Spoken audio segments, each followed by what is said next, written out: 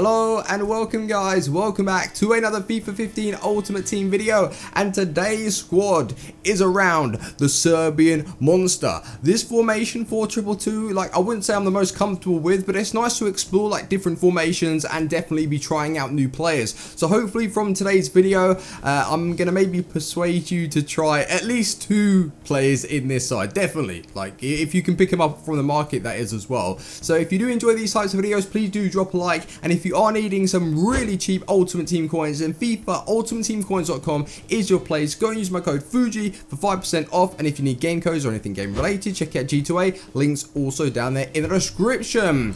Are you ready to get into the side? Because we have the Serbian machine and the monster. Well, machine, monster. Who do you think it is? Before I actually reveal, yeah, it's Mitrovic. Where is he? It's Mitrovic. He is now a Newcastle player, but this version is obviously his team of the season at Anderlecht. And I didn't realise, like, I'm not trying to be biased because he has made the move to Newcastle. I'm a Newcastle fan, yes. But I didn't realise he was going to be this clinical in front of goal. And the clips will show you. Like, they will back me up on this. So, yeah, really happy with the way he was playing. But just to go through the side, it is in 4-2-2, like I said. We've got Aguero up the top. And this partnership, you've got a tall guy, a target man, and you have a small player. Quick, rapid, perfect. That's sort of like your traditional attack, really. Very well balanced. We got Tielemans in here, and something about these two cams. Like, you got Zuccolini, which is his transfer card, and you got Tielemans.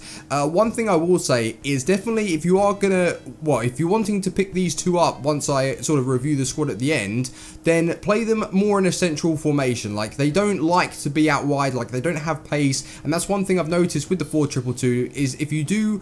If you sort of someone that kind of rushes your attack as well, like I do it sometimes, is you're going to need a little bit of pace out wide, and these two don't offer you that, so it may be a little bit difficult at times. But moving over to the CDM spots, we got Afo and Yaya Toure. Whoa! This pin card is actually like broken. It's so good. But moving over to the defense, we got Tishimanga, the pacey guy, 92 pace. He's pretty awesome. Ciman, that I did say that I wanted to build like a hybrid around because he's a good defender, and I have done. This is the squad company. Darmian, the transferred card that's extinct. He's a good player actually. I thought he was going to be a little bit quicker, but he keeps his position well. Nice tackling, a little weak at times, but still a good player. And then to finish it off, we have the Courtois. No, I don't even know why I said that. It's Courtois in goal. So yeah, it's a pretty good side. But yeah, let's go and see how many goals the Serbian monster managed to score for me. Boom. Let's go. So the Serbian monster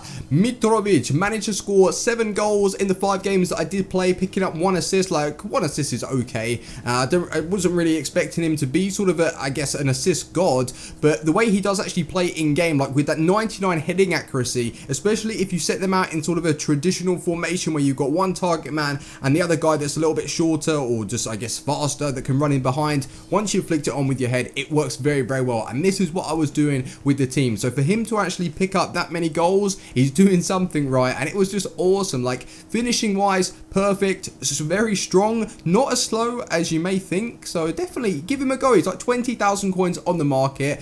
It may be a little bit difficult to bring him into the side, so yeah, if you do enjoy, please do drop a like, and we're going to go into the clips now, and you're going to see the monster in action. Let's do it. So I'm literally going to allow the clips to do all the talking, and it will show you what Mitrovic is like in action. Also got a few other goals dropped in there. But one thing I will say though, with the 4-2-2 formation, it's very narrow, and for me, if I'm going to use it, I would much prefer using faster cams which sort of act like wingers. Otherwise, you're going to go into a game with a bold statement suggesting that you're going to attack down the middle, and it's for your opponent to sort of deal with it. And if you come up against someone with a 4-2-3-1 or just a very narrow formation with 2 CDMs, then yeah, it's going to be very difficult to sort of build up the play, and that's what I've put down as the con. It's hard to build up from the middle, but once you get going, then you've got Aguero, you've got the Serbian monster in the attack, and you will be getting goals. But for the likes of Tielemans and Zuccolini, definitely I would play them in a more central formation if you are going to wish to use them. Tielemans is okay, nothing special.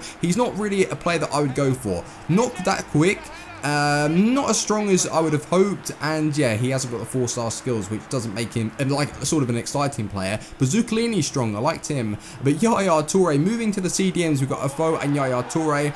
Never experienced this with any other card. This is disgustingly good. Power, pace, precision, shooting, everything you can think of. Yaya Toure has been increased, and that's what I thought Yaya Toure would feel like. Not like his other informed cards that weren't that good, but now this one up there with one of the best CDMs that I play him as a CDM because I don't. He's good as a cam, but as a CDM, I prefer when he sits further back.